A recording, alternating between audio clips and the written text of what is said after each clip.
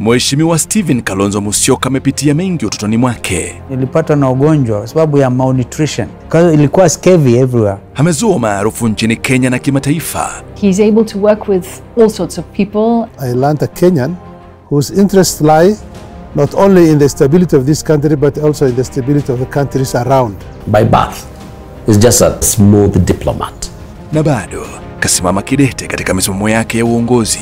Uongozi wake ni wa kupendelea watu wachangie maoni yao. I've seen people put tags on him like watermelon and stuff like that. And I've seen him take it in his stride. He can afford a smile. In 2007, he more or less saved the day for the country. You have to mind the business of your country. Nchi yenu ina umuhimu zaidi kushinda kila mmoja wenu. Be yourself. Especially do not feign affection. Jina langu ni Stephen Kalonzo Musyoka na hii ni Stori Yangu. 1953 wa Kenya katika vitengo mbalimbali wanazidi kupigania uhuru wao.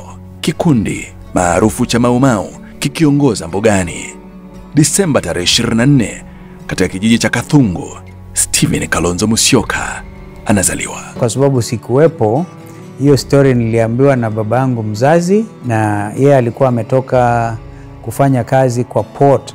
Port ilikuwa kamba naita Kilindini. Mzee alipofika Mwingi akapashwa habari na rafiki yake ambaye alikuwa anaitwa Maisha, akamjulisha kwamba mzee kijana amezaliwa, wacha mzee apige pombe sasa. Akalewa huko Mwingi.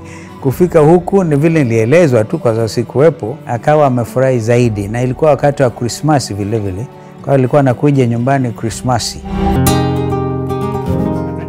Katika safari yake ya uongozi na maendeleo, Mheshimiwa Kalonzo hayupo peke yake. Amekuwa na nguzo ya kumtwika kila wakati. Huyu mke wangu Pauline tulijuana yeye akiwa form 2 na mimi nikiwa form 5. This was about 72. Yeye alikuwa Mlango Gaus. Alikuwa secretary wa kamati ya wanafunzi wa Kristo, na mimi nilipokuwa Meru School. So tukakutana katika Christian conference.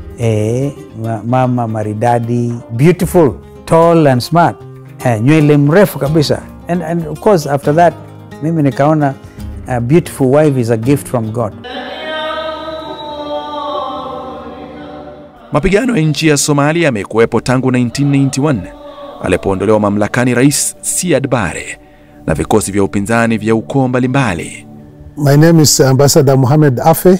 I'm the Special Envoy of the United Nations High Commissioner for Refugees for the Horn of Africa. One of the defining moments he did as a foreign minister was to identify who are the two most important leaders of this conference with whom if he had a private conversation, then perhaps it could influence the outcome.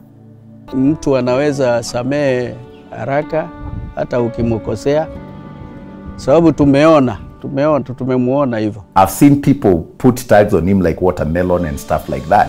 And I've seen him take it in his stride. He can afford a smile in very difficult circumstances.